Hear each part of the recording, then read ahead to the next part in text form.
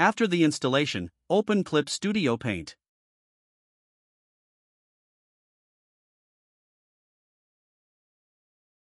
Click on Next here. This is the important part of the video. You have to download materials before proceeding to the next part. Then this pop-up will appear, click OK, and then it will start extracting the material. After that, you will be asked to download some extra material. You must select Yes and wait for it to download. The size of the extra material will be 2.5 gigabytes. It will take some time, depending on your internet speed. Please don't go to the next step until it finishes this process. Click here to check the progress. I am fast forwarding the video. When this process finishes, a window like this appears. Now open Clip Studio Paint and check it's working or not. Select EX here, then draw anything on Clip Studio Paint and try to save.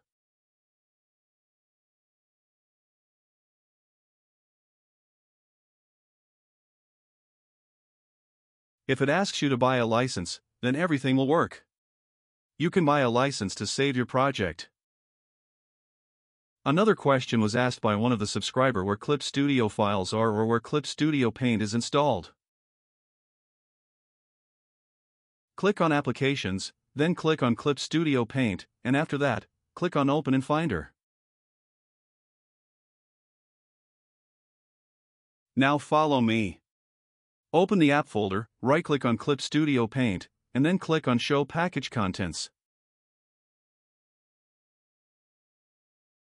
Now open the Contents folder, then open the macOS folder. Here is the folder where Clip Studio Paint is installed. This is the main folder.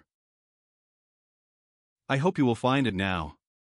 Thanks for watching the video. Please subscribe to our YouTube channel and share this video with your loved ones. Till that, goodbye.